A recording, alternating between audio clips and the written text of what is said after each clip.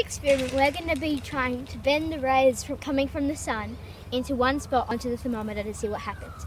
This is how we're going to do it. So if Lola could move over, we're going to come here using our magnifying glass here.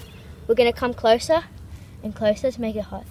Here is the thermometer, and as you can see, it's right now 15 degrees Celsius. So now we're going to try and concentrate the magnifying glass onto this part of the thermometer to see what's going to happen. So you have to get it in the right angle to have all the sun's rays in one spot. As you see that bright thing, if you put your finger on it or any object, it can actually like burn. Here we are.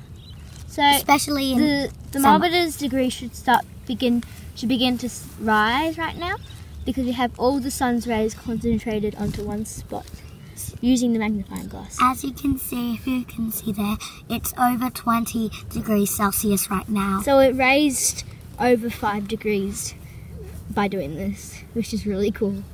Here we are. So, yeah. It's getting higher. How high is it now? It's like nearly up to so it's like maybe 24. As you can see, it's 35 degrees Celsius.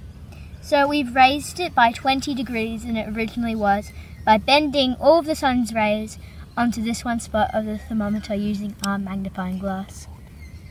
Now really it's getting to 40. Oh wow, it's getting even higher. This is cool. There we are. Using concave and convex lenses like this, you can make many different things such as glasses that help you read, microscopes, binoculars, and projectors for movies.